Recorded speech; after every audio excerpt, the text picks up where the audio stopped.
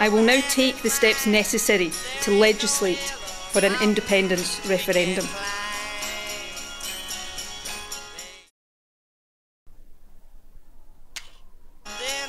Some politicians think you're bluffing about holding a referendum. Within that window, I guess, of the UK exiting the EU, I think would be the common sense time.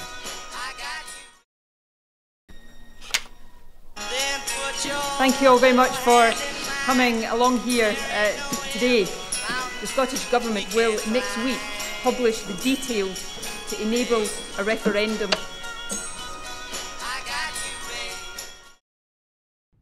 You say you want to hold a referendum in the second half of next year. When? In the second half of next year. September? Around about that time, yes.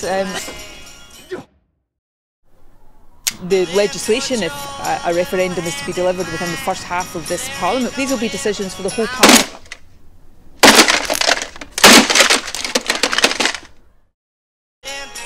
Before the end of 2023. You promised that once Scotland came out of the COVID crisis, you would table the legislation for a referendum on independence. When are you going to do that? The preparatory work of that is underway right now. We haven't decided on the date that we would seek to introduce the bill. We will decide that in the coming weeks. But what I have said, and I will happily say again to you... I'll give you a winter prediction. It's going to be cold, it's going to be grey, and it's going to last you for the rest of your life.